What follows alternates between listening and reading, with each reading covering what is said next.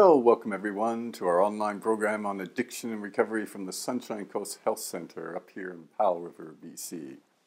And our topic is the dark side of life, mainly because addiction is associated with the dark side. Just look at any Hollywood movie. As soon as they show the drug addict, it's usually dark, and it's an expression of that side of us that goes against healthy mindedness and good order. You know, it's immoral, and people are doing criminal things.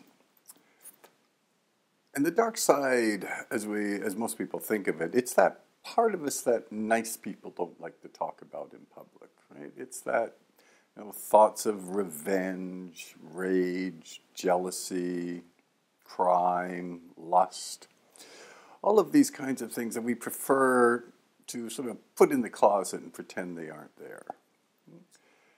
And one of the reasons, apart from it's being immoral and not very healthy, that we condemn the dark side is because if you think about it, if you live in the dark side of life, that nothing really gets accomplished.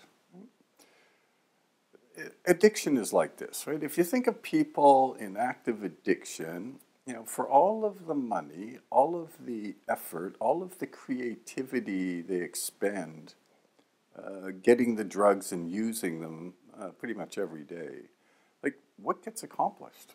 Like, no one ever got an award from the local mayor for putting in all of this energy into becoming an addict, right? So this is one of the great condemnations of it.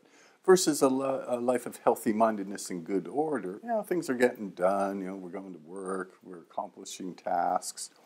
But in the dark side, none of that happens. A very famous philosopher by the name of Friedrich Nietzsche said it's just like a cycle. Things just keep going round and round and round. Similar to someone suffering from addiction. They get their drugs through all this creativity and spending all this money.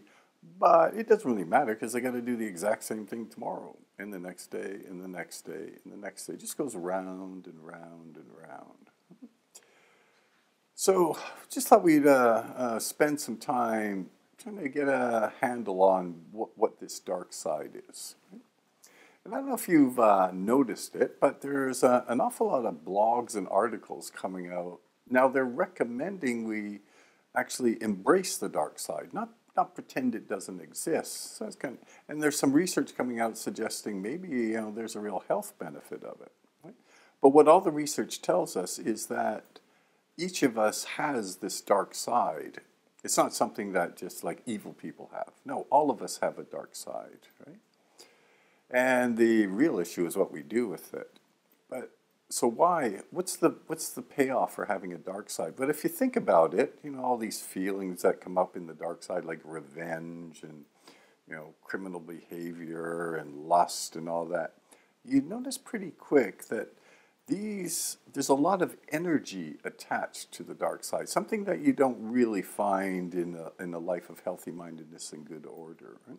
And just watch any Hollywood movie. As soon as they show people at a party being intoxicated or the drug addicts doing stuff, just listen to the music. Everything perks up and people get more animated and they start talking louder. Right? And it's this energy that's attached to it that makes the dark side, it's kind of an important part of who we are as human beings. Anyway, that's this episode, and we'll be back next time with another episode on the dark side.